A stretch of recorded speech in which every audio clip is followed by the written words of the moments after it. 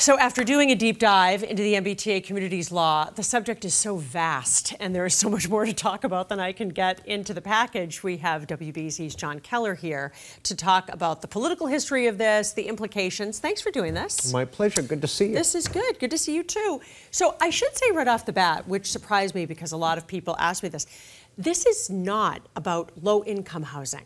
This is for developers to build market level for sale condos, apartment buildings, just multi-family housing in all of these various communities that are on the map that you saw in the package. So looking back, why do you think that's an important focus of this? Well, the key word here that all the bureaucrats use is affordability. Right. Okay, so that if there's more housing, prices should come down? Well, right, and there may be some communities where some of these new units, in theory, would be set at affordable rates. But again, affordable doesn't necessarily mean that low-income people can afford it.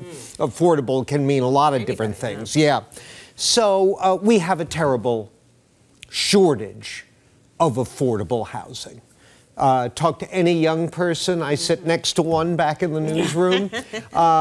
She and her husband are just going through a nightmare of trying to buy their first home. They both have good jobs. They've saved money for a down payment.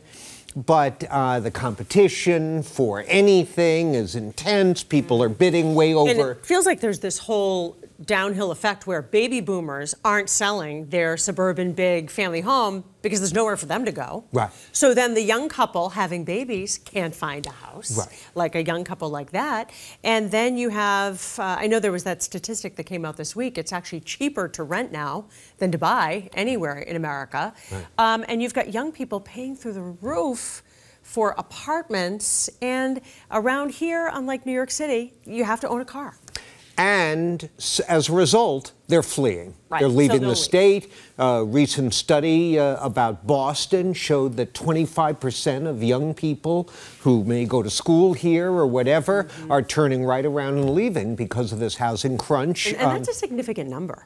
Like 1 in 4 is a lot. Oh, that's your seed corn of the future. Yeah. So it's a terrible problem. No one disputes that. No. The state estimates we need to generate we're 200,000 affordable housing units short in this state. And that number becomes really significant when you look at the paltry yield that some of the efforts so far to stimulate affordable housing have produced. Right. So that's sort of the macro backdrop to the MBTA Communities Law. And then when the law was passed by the legislature, you know, Democrat-controlled legislature passed this law in 2021. Republican governor. It was implemented by a Republican governor. Yep. This has bipartisan support, as you say. Yep. No one argues with the statistic that we do need to build more housing.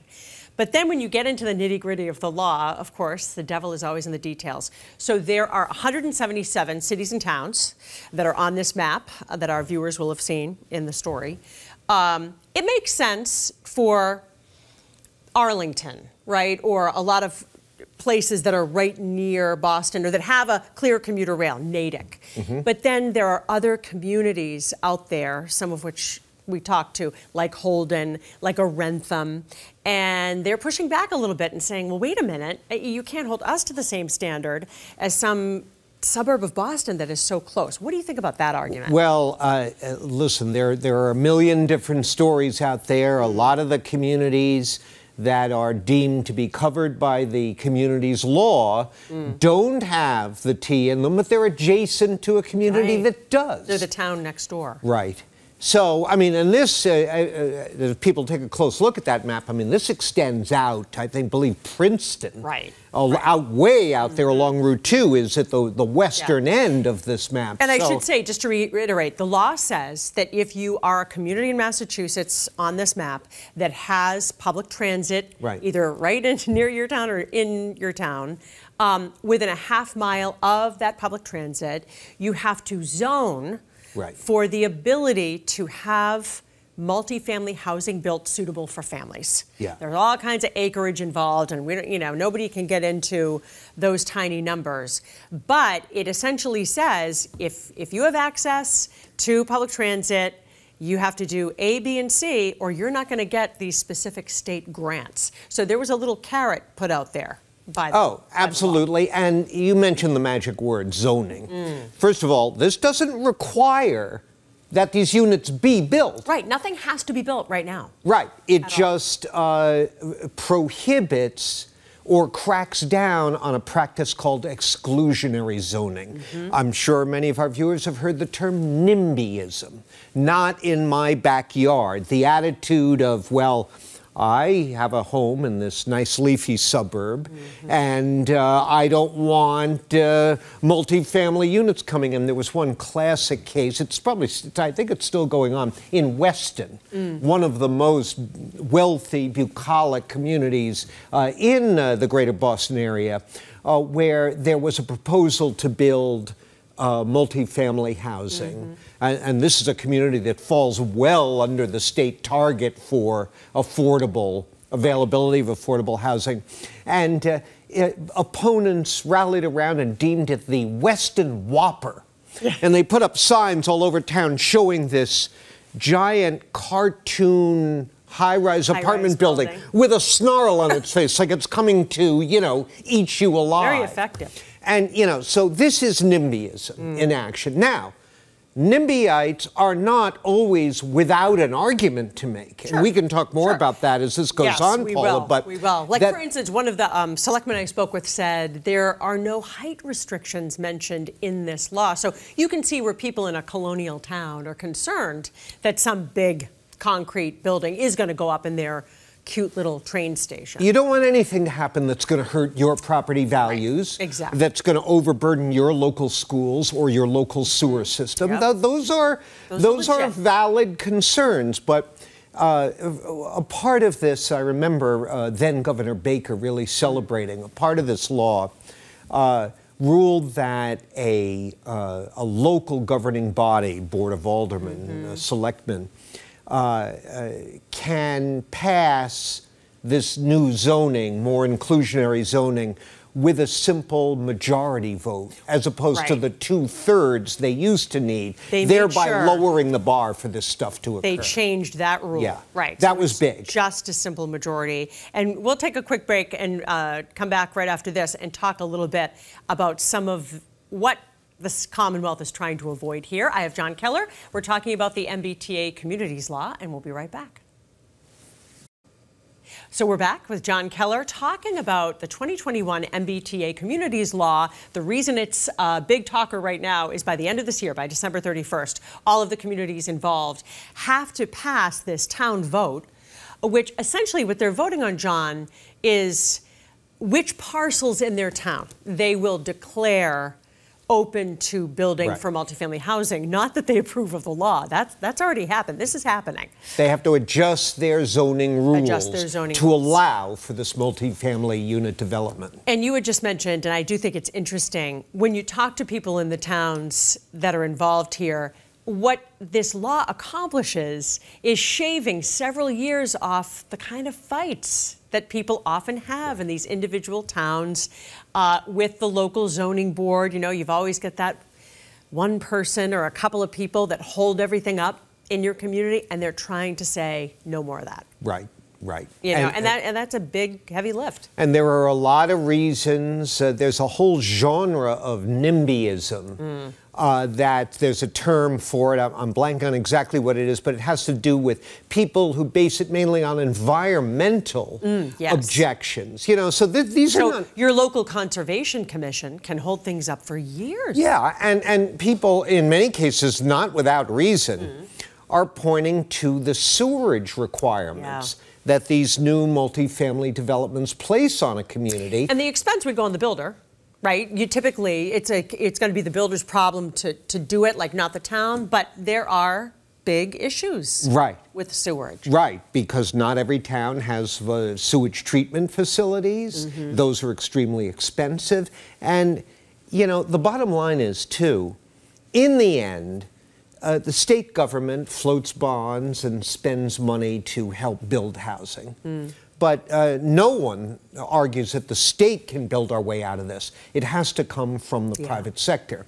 And the problem with that is when the costs outweigh the benefits, right, when there's no profit to be made, that kind of construction is not going to happen. Exactly. And in the end, I think that cold, hard economic reality is going to be the biggest single impediment to the MBTA Communities Law working the way it was supposed to. You interviewed the governor recently, and she talks about how important it is to enforce this. It's got to be done. Let's talk about the Milton lawsuit, because I think it might be confusing for people. So Milton is one of those communities that looked at which parcels of land, because they have the trolley that runs from Mattapan through Milton, but they don't have a big commuter rail station.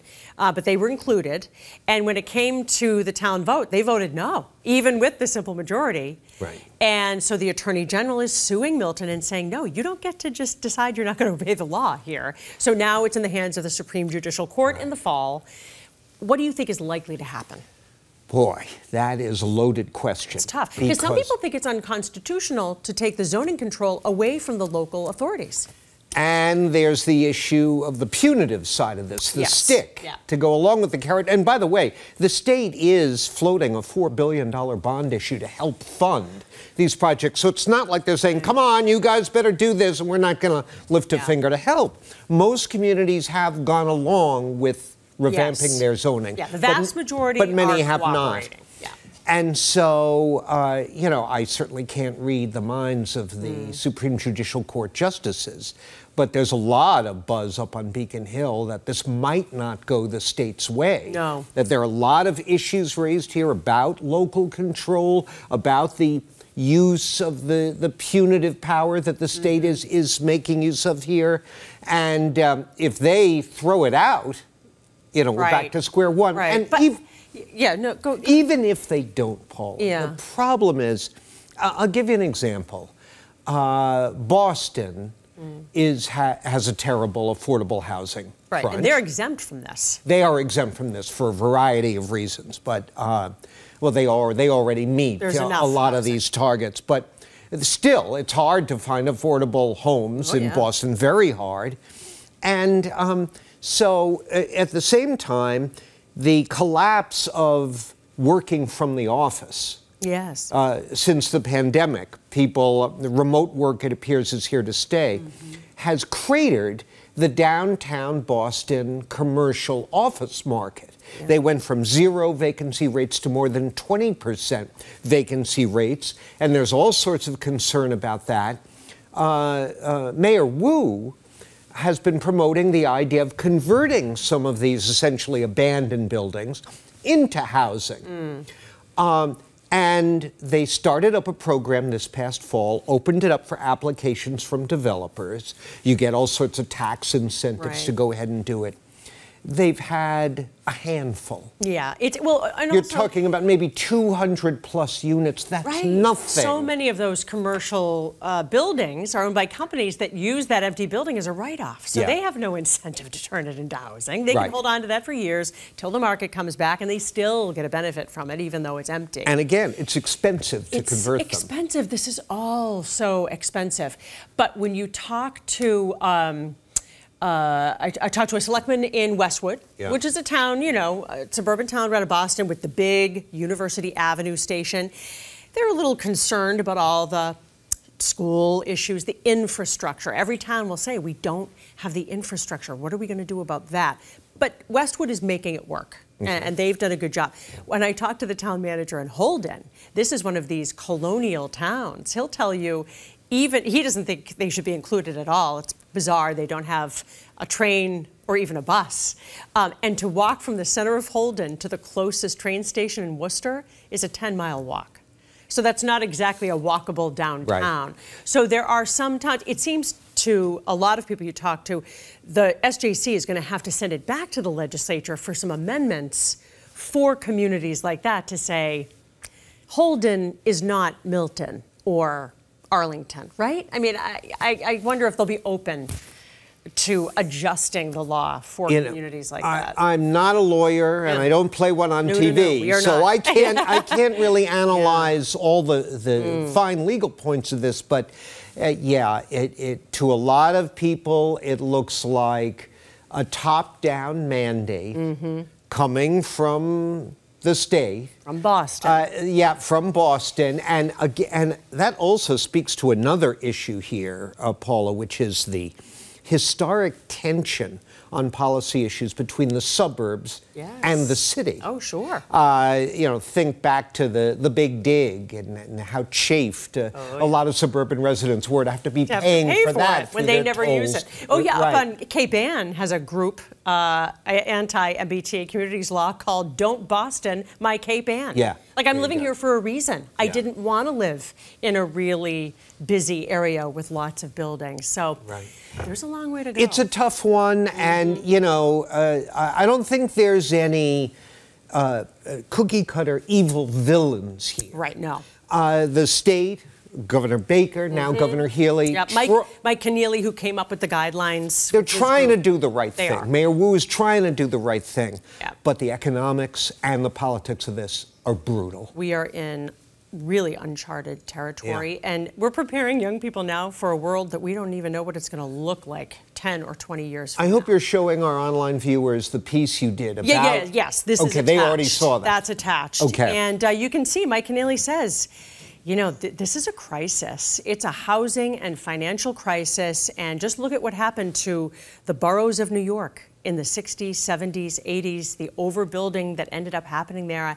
Yeah, I think some people fear that, but you still can't have an economic engine without young people staying and having the ability to live here. And you have to, at some point, think about what kind of place you want Massachusetts to be. Yeah.